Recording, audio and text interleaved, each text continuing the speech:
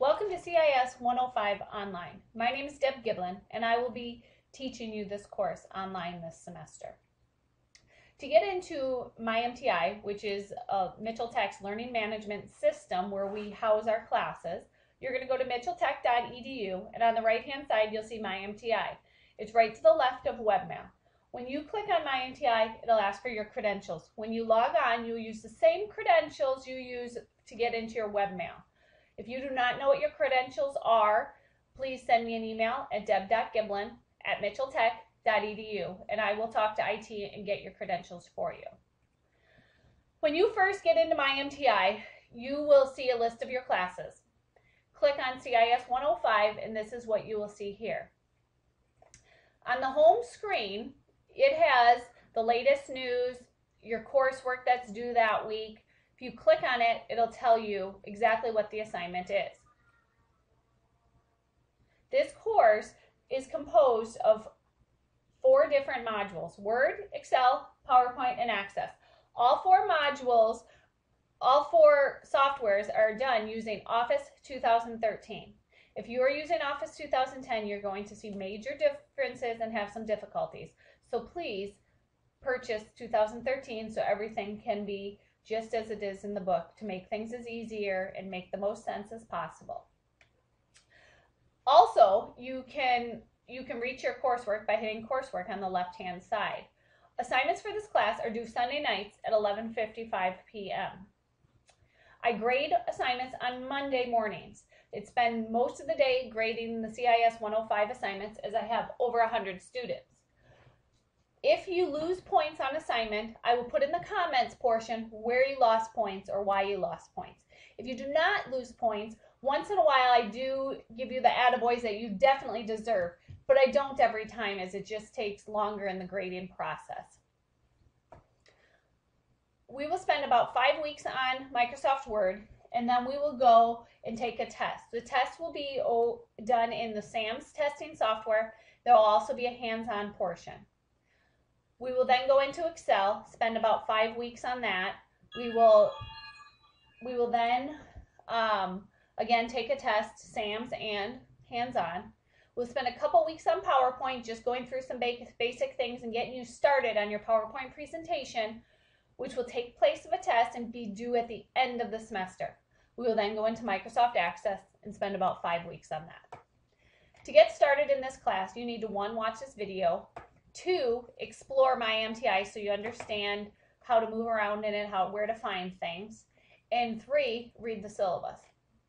The syllabus has some really important things on it. 1 has the textbook information. If you do not have a textbook, you need to have gotten it yesterday. You need it to start the class, so please get it ASAP. The data files that correlate with the textbook can be found at this URL. Copy it and paste it into your browser. Go ahead and unzip the files. If you don't know how to unzip the files, under News and Announcements, you will find a video showing you how it's done. News and Announcements is something that I'm going to try to get you to check every Thursday afternoon or Friday morning. Thursday afternoon or Friday morning, there should be a new announcement every week telling you what's due the next week. If you choose not to go to that and read it, that's your prerogative. You can also just go to coursework and see what's due by the dates. However, in my little messages and new announcements, I might give you some tidbits, some tricks, some different videos to help you understand what the concepts or objectives that week are. To create a SAMS account, SAMS is used as our testing software. You will see on the left-hand side of the screen, it says SAM Login. To begin, you're going to choose New User. There's also directions on how to do this under Coursework, under Create a SAMS Account. You all have to do this in the first week. These first 3 assignments, which are not time-consuming, are due this Sunday, January 11th.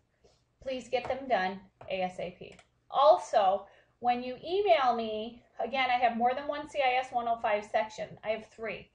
So please note what section you're in, and when you email me, put in the subject, whatever the email's about, as a regular subject would, but also put CIS 105 2, 3, or 1, whichever one you're in.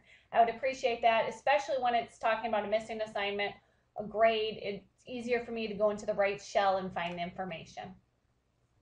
I hope this video has helped you learn a little bit about the class and maybe made you a little bit more comfortable with the class and the online environment. I can create these videos on any problems you're having. So if you're having trouble with an objective, you can simply send an email and say, can you please create a video for whatever the problem is. I can also send you a link meeting and we can have a meeting and I can see what's on your screen.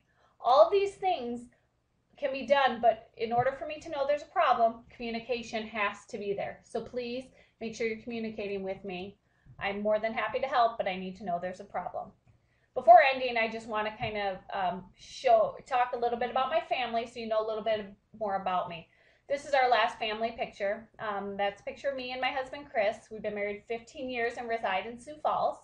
This is our oldest daughter, Hattie. She's 13 and very big in soccer and basketball here in Sioux Falls. This is our middle child, Bo, who's 10, who loves basketball also, along with football and baseball. And this is our 5-year-old who is in preschool this year, goes to kindergarten next year.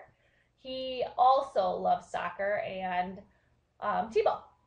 So I hope you've learned a little bit more about me and my family, and I really look forward to getting to know you more this semester.